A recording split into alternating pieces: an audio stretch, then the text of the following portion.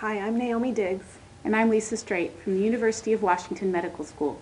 We're here to present our study entitled Factors that Contribute to Blood Loss in Patients with Colonic Angiodysplasia from a population-based study to be published in Clinical Gastroenterology and Hepatology.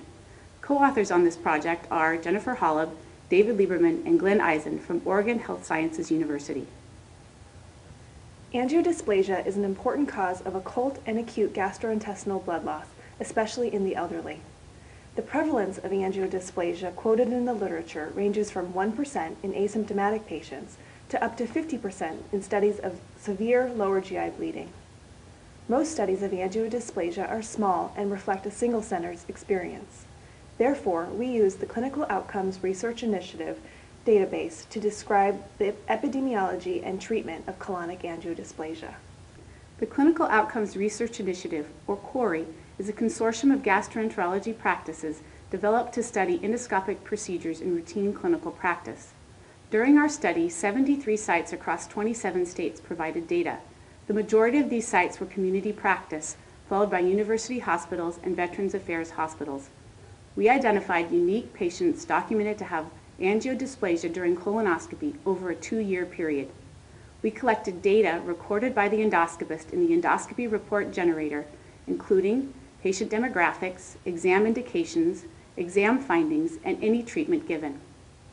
Our main study outcome was evidence of blood loss, either occult or acute, including anemia, evidence of fecal occult blood, hematochezia, or melena. Our second outcome was receipt of endoscopic therapy.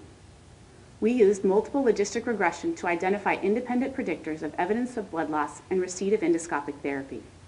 Of the greater than 200,000 colonoscopies performed during the 2-year study period, 4,159 patients were found to have angiodysplasia, or about 2%. Most patients were older than 60 years of age, and many had comorbid illness. Of the 4,159 patients with angiodysplasia, 56% were noted to have evidence of blood loss, while 7% had actively bleeding angiodysplasia at the time of endoscopy. Lesions were most often right-sided and multiple in number. Independent predictors of blood loss included inpatient status, age greater than 80 years, severe comorbid illness as indicated by ASA class, Black race, Hispanic ethnicity, and multiple or diffuse lesions. 17% of all patients with angiodysplasia received endoscopic therapy. 27% of patients with angiodysplasia and evidence of blood loss received therapy, while 68% of actively bleeding lesions received endoscopic treatment. Independent predictors of treatment included evidence of blood loss, bleeding at the time of endoscopy, young and very old patients, inpatient status, angiodysplasia greater than 5 millimeters in diameter, and lesions located in the right colon. Treatment varied by practice type and region. For example, treatment was more common in a university setting than in a community-based practice, and more common in the Southwest than in the Northwest. Data from this large nationwide study indicate that angiodysplasia are an uncommon finding in patients undergoing colonoscopy.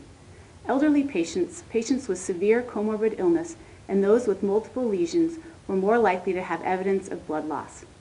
Endoscopic treatment was appropriately reserved for symptomatic patients, but was inconsistently utilized.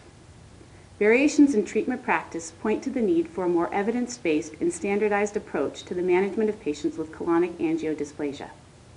Thank you, and please see our full article published in Clinical Gastroenterology and Hepatology.